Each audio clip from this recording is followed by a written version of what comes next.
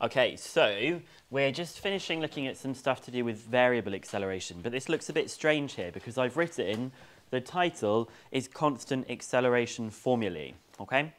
We have come up with these constant acceleration formulae in a way before. How did we come up with the constant acceleration formulae previously?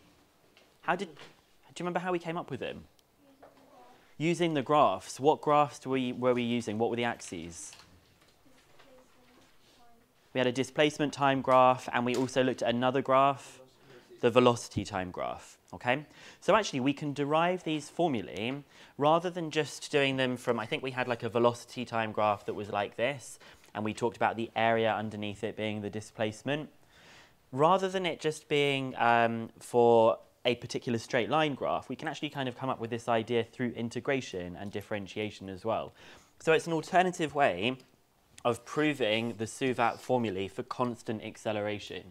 So I've said here it is also possible to derive all of the constant acceleration formulae using integration, provided that we consider that acceleration is constant.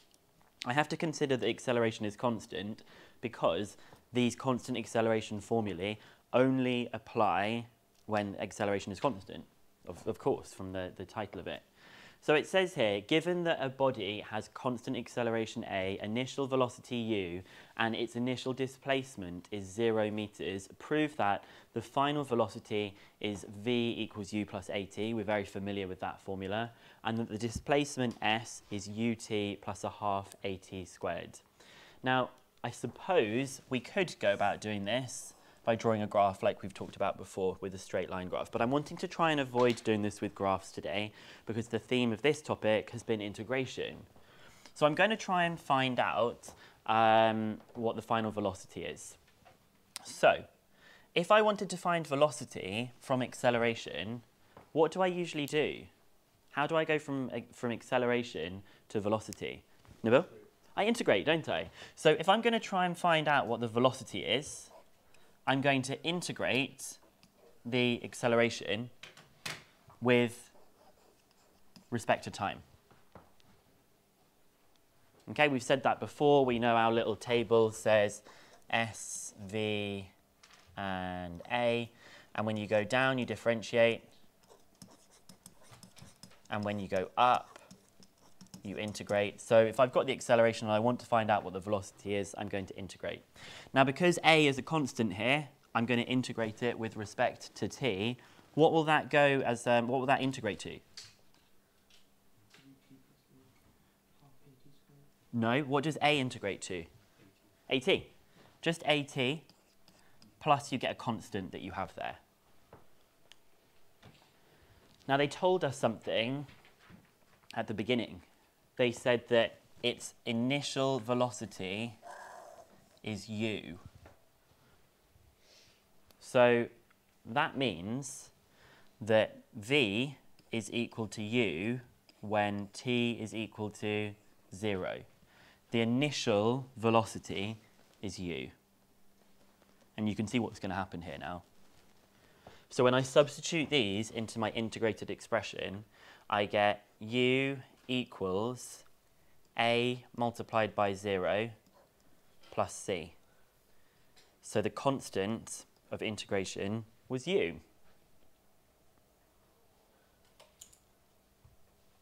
So putting that all back together, v equals at plus u, which is the more, if we rearrange that, we have it in the more common form that we have of v equals u plus at.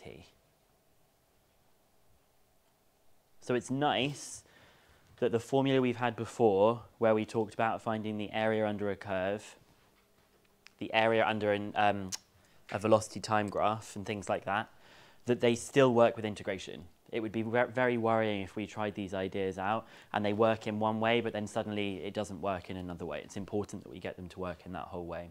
So just a quick reminder of what we did. To find out velocity, we integrated the acceleration with respect to time, hence getting at, but we got a constant of integration. We took the information given to us in the question to find out what the constant of integration was, and it turned out to be the initial speed. So then the final speed was at plus the initial speed. Rearrange it to get it in the form that we're most familiar with, okay? That was part A of the question. We're now going to try and prove from part B of the question, we're going to try and prove what the displacement is. Well, I've forgot what the velocity is, and I want the displacement, so clearly I'm going to have to integrate to be able to find out what this is. So the displacement is the integral of the velocity with respect to time. But I know what the velocity is. I've got that the velocity is u plus at. So S is equal to the integral of u plus at with respect to time.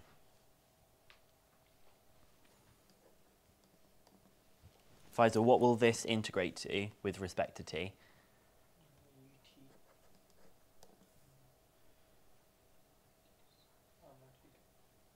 So let's just pretend that that was a number. Let's say that that was just like 3.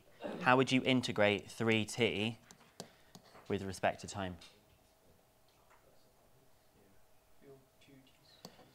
3 over 2 t squared. Okay, well now it's not a 3t, it's just an at. So what do you think it will be instead? A over 2 t squared. Okay, so just if it's ever something that's a constant and it just puts you off, just pretend it's a number and then put it back afterwards. And eventually you'll get comfortable with doing it without having to put them as a number. So when I'm saying it's a constant, it just means treat it like a number. And what else do I need to add on at the end? I need to add on a plus c, okay? Now what does the question tell us at the start? That's about, not at the start of the question, but what does it tell us at the start of this journey? The initial displacement is 0. It says that here, the initial displacement is 0, which means that the displacement is 0 when the time is 0. So you get 0 equals u multiplied by 0 plus a divided by 2 multiplied by 0 squared plus c. So c is equal to 0, which tells me that s is equal to ut plus, instead of writing a over 2t squared, I'm just going to write a half a t squared. And so there you have an alternative proof of why s equals ut plus a half a t squared.